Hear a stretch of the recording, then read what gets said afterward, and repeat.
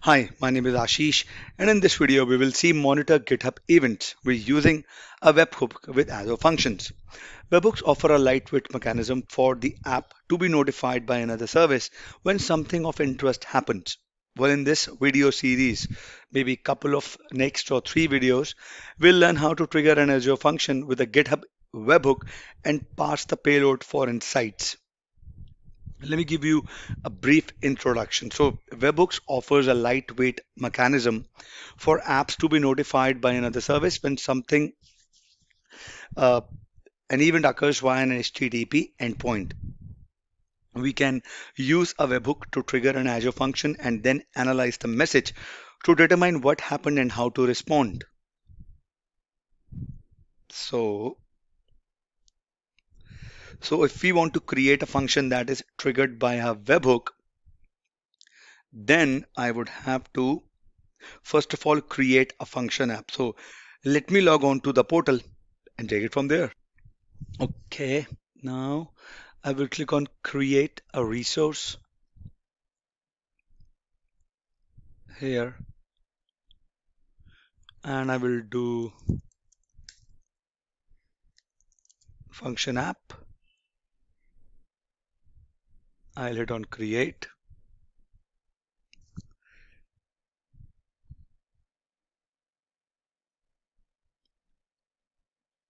Now I have considered subscription, which is available in the sandbox. You can add the function app name. Mm, I'll use Azure Func app.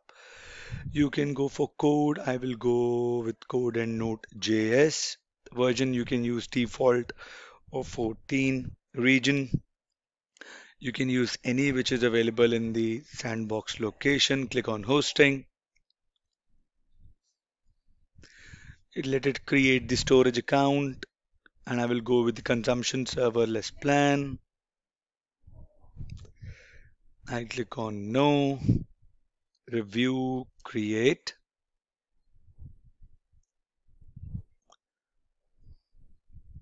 And I will hit on create, and it's validating. It's initializing the deployment.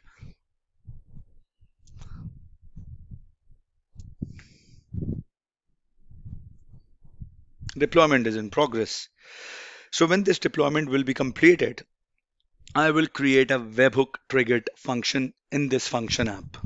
So let me wait, and I'll pause the video. I'm going to go to resource. I will go under functions.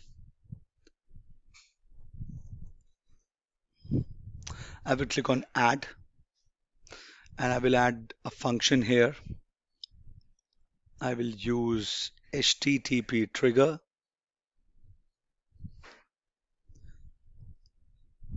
Click on add here. After selecting the HTTP trigger,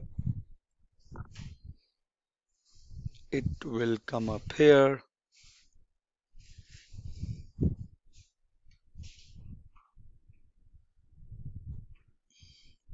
And if you go under code and test,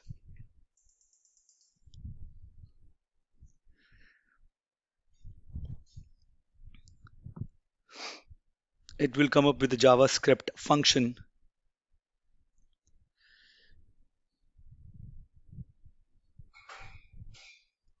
This is the one.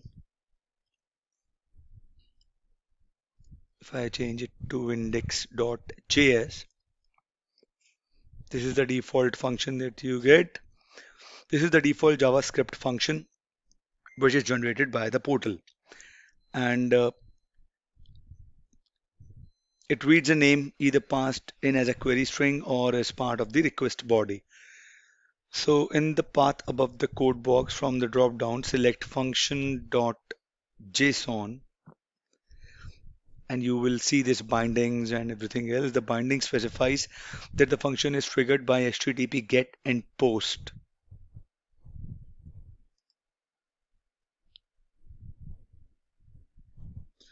Now, if you want to test triggering the function, you can click on get function URL, copy it,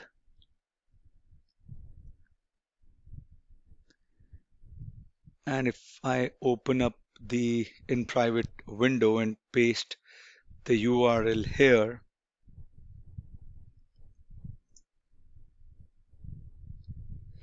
this HTTP trigger function executed successfully. Pass a name in the query string or in the request body for the personalized response. And I can give it a name here.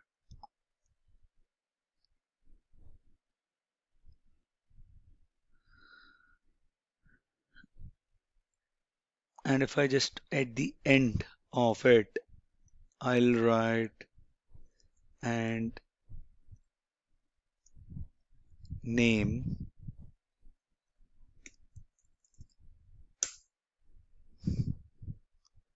It says, hello Ashish, this HTTP function executed successfully.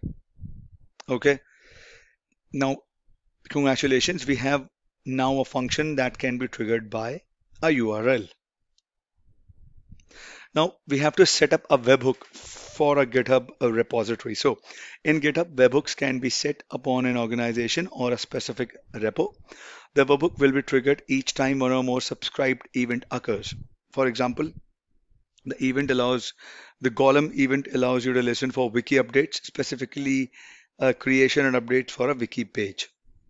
So now we will learn how to set up a webhook listening for a change event from the company's GitHub wiki. Now I will set up a webhook for a GitHub repo. I will log on to my GitHub account.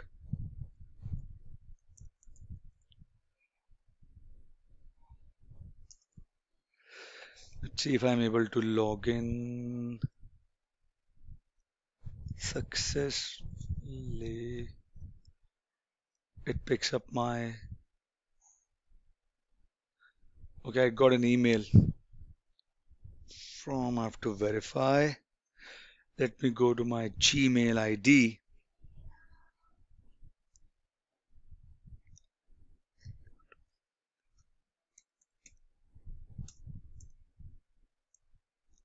It's verifying. Okay, I am successfully logged on to GitHub account. Now I will create a new repo and I will type in the name as learn webhook test. It's available and I will select the public. I will make it public. I will do create repo.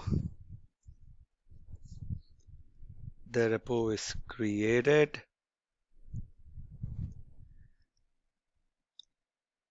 I see the quick setup page.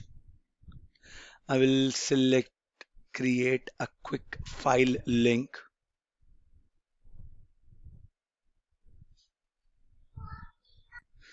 So it says get started by creating a new file. I will click on here. I'm creating a new file under this new repo that I've created.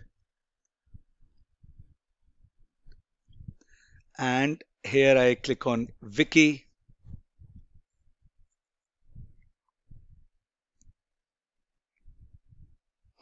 I see the welcome page. I will do create the first page.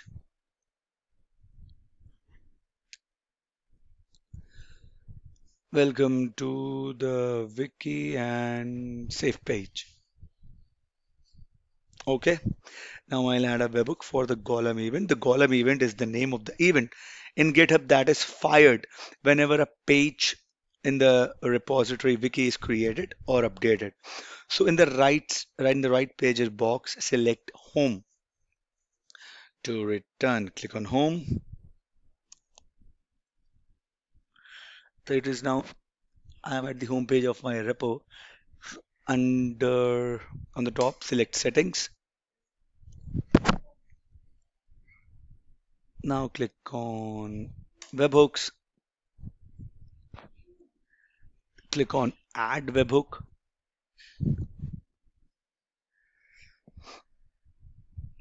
This is the payload URL. So I'm going to set it to the URL of my function uh, function that I function URL that I just pasted, that I copied from the Azure function that I created, right? So in the content type drop down, let's select application JSON. In the section, which events would you like to trigger this webhook? Select let me select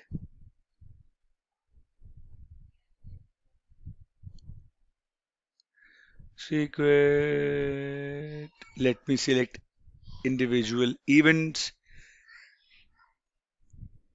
And when you click on select, let me scroll down and select the wiki checkbox. Down, down, down, down, down. Wiki page updated.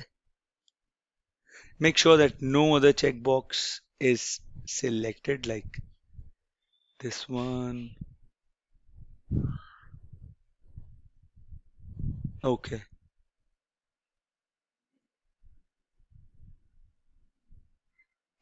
Please make sure that this active option is also selected and click on add webhook. Okay. Verify that your new webhook appears when the webhook page reappears. You see this webhooks. Okay. You can edit it, you can delete it, you can add a webhook here. Now, if you want to test the webhook,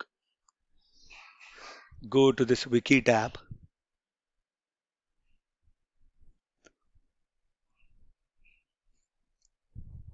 You see, so this is the home page, right? Select edit. Just type in testing webhook. Save the page. Go to settings. Select webhook.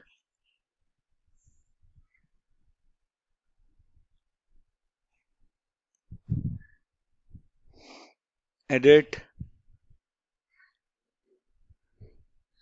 Scroll down.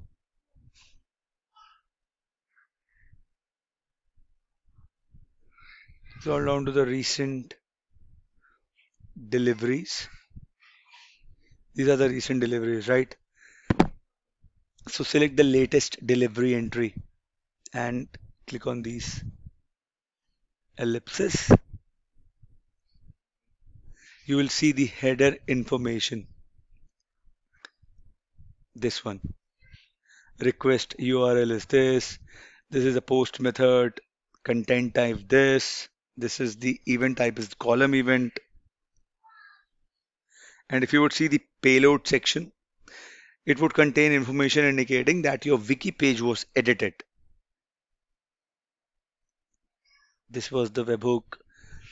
This was the login ID,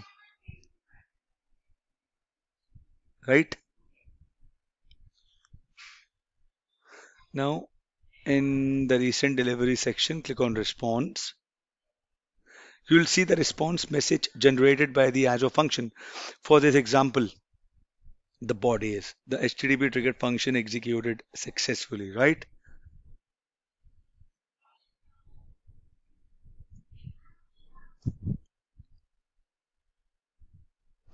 That is how you do it. Now, if you want to trigger an Azure function with a GitHub event,